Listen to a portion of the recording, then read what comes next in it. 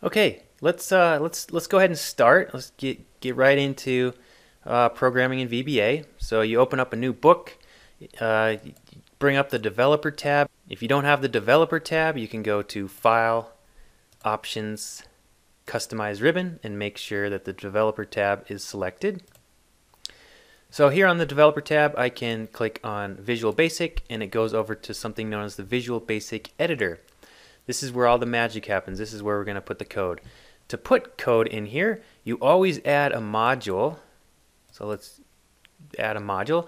There are other times that we'll put code behind this workbook and this sheet, but all other code goes in a module that you can insert up here. Insert module.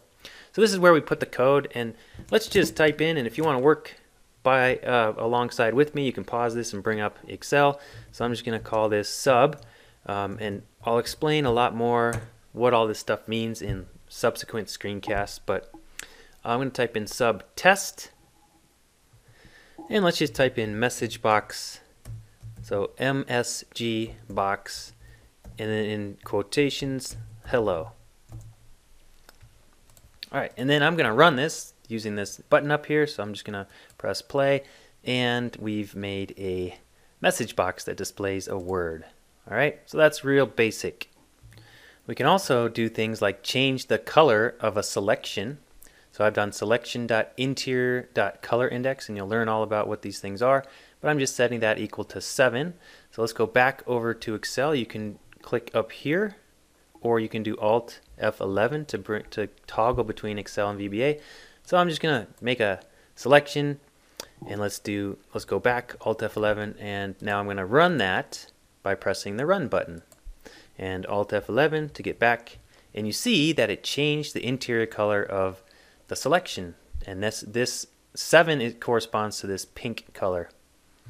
Alternatively, if I highlighted a selection here and went up here to the Home tab and maybe made this yellow, and let's go back to our code, and now what I'm going to do is I'm going to flip this around. So let's delete this, and I'm going to put the equal sign on the left hand side.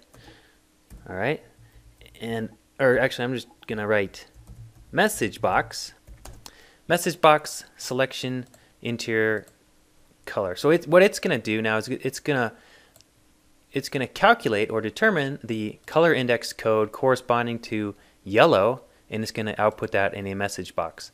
So let's make sure that the yellow cells are selected, which they are, and now let's go ahead and run this. So it outputs 6. So the color index for yellow is 6. Just a few more things, kind of some nuts and bolts of VBA. A really important thing is to put comments in your code, and you can do that with a single apostrophe. So I can write, this is a comment, and it's just ignored. So a lot of times when you're programming, you want to make little notes like this next part does this next line does this, and so on. So that's a comment.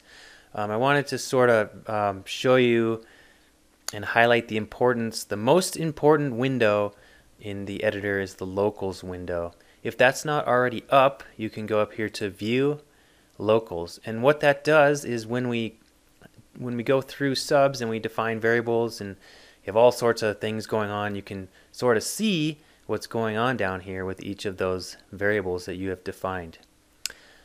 Alright, that's about it for the kind of just the nuts and bolts and getting started with VBA. Thanks for watching.